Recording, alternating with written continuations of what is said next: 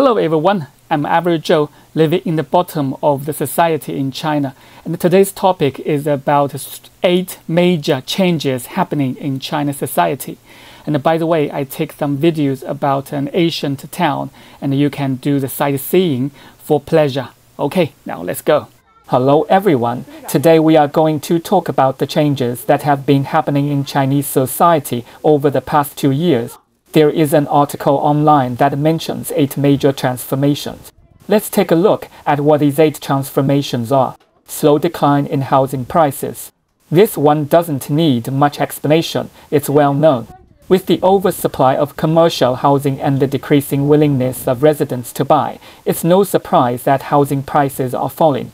However, this doesn't mean that prices will plummet, rather they will tend to stabilize. If you have the financial capability, you can consider buying a house, but avoid investing blindly and act within your means. Increase in rental housing. Why? Because many people are now unwilling to buy houses and prefer to rent instead. As a result, the demand for rental housing increases, and naturally rents will also rise. However, this doesn't mean that rents will skyrocket, they will increase steadily. If you need to rent, negotiate well to secure a high-cost performance rental. Decrease in car prices. It needs no explanation, it's an industrial product, naturally subject to competition. Additionally, with more people choosing new energy vehicles, the prices of traditional fuel vehicles are dropping. If you're planning to buy a car, you might want to wait a bit, catch a good deal. Increased difficulty in employment. This one is also obvious. Nowadays, it's not uncommon for college graduates to be unemployed right after graduation. Various reasons contribute to this, making job hunting increasingly difficult. If you haven't graduated yet, focus on studying and improving your competitiveness. If you have graduated, accumulate experience and continually enhance your skills. Rise in savings awareness. Due to the uncertain social situation and difficult employment conditions, many people are becoming more conscious about saving money. This is a positive trend because saving can help mitigate stress. If you plan to save, try these methods. Set up a savings plan, establish savings goals, choose suitable savings methods such as bank deposits or regular investments in funds, and persist without giving up halfway. Decrease in marriage and birth rates. This is also a societal phenomenon.